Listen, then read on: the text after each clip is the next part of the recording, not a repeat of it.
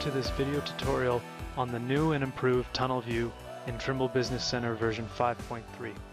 If you have used the tunnel view in previous versions of TBC, you'll notice significant improvements to the new version. The tunnel view is used to examine any created and keyed in tunnel design elements for tunnel corridors in TBC. Items such as tunnel designs, template changes, shapes defining the tunnel geometry, setout points for drilling and blasting, as well as alignment offsets and rotations can all be viewed and edited in the tunnel view. The power of the tunnel view is to view and edit all of these key features from one menu. In this project, we have two tunnel designs side by side contained in one tunnel corridor. You can think of these as your south and northbound lanes. To find the tunnel view, navigate to the Tunnels tab and select Tunnel View. This will open up another menu underneath your existing plan view. Shown in this menu are the various tunnel designs, shapes, as well as setouts, alignment offsets, template positions. In the graphical view, you can see the currently selected shape for this tunnel design. This is linked to the plan view up top. So we'll see if we zoom in to the tunnel that the two views are linked, so I can examine from a cross-section view as well as from a plan view. To navigate along the tunnel design, you can use the slider bar at the very bottom. Here we notice we have two distinct tunnel shapes in this design. If we start in the tunnel view, on the bottom hand side, we can select any of the existing tunnel designs in the project. In this case, I'll select the northbound tunnel. And now this is moved to our northbound tunnel design here. We can also move between any of the shapes in the tunnel. Here we have two shapes, and then we'll see that second shape here at station 173. We can also key in any station if we want to navigate to a particular one.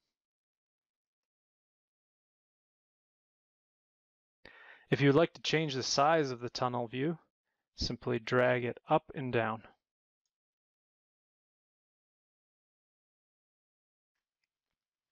Further along the right-hand side of the bottom menu, we can use the left and right arrows to increment along the tunnel design.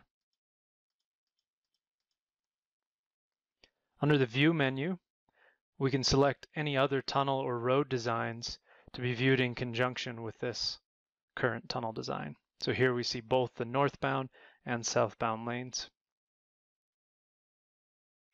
In the Settings menu, we can change various options that control how the tunnel design elements are shown, such as vertical exaggeration. We can change the color of the radius lines, the as-built mesh color, and variety of other corridor display options. And here we see that that's changed how the radius lines are shown. On the left-hand side, we can start with the Shape menu.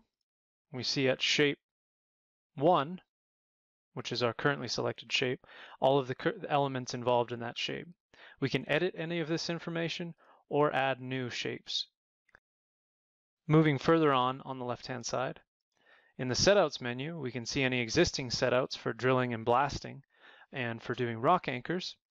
In this case, we have none, but we can easily enter them in here. So we'll enter a blast hole, and we can enter a start and stop station, as well as any offset information necessary.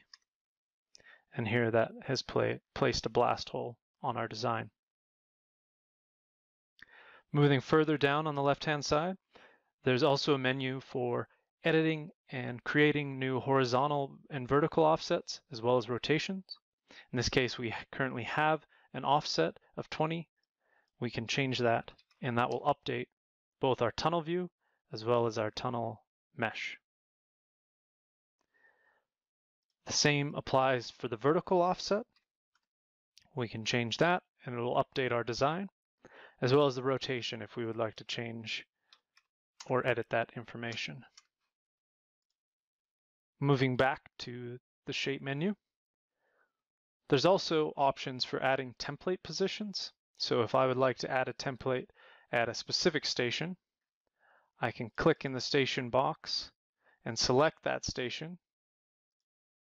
In this case, I've selected 1850, and I can press Add Template Position, and I can choose any of my existing templates or create a new one and enter that station. And now you notice we'll have a template here. In the Project Explorer, under our tunnel design, we'll see that that new template has been created. And if we want, we can edit any information with that template.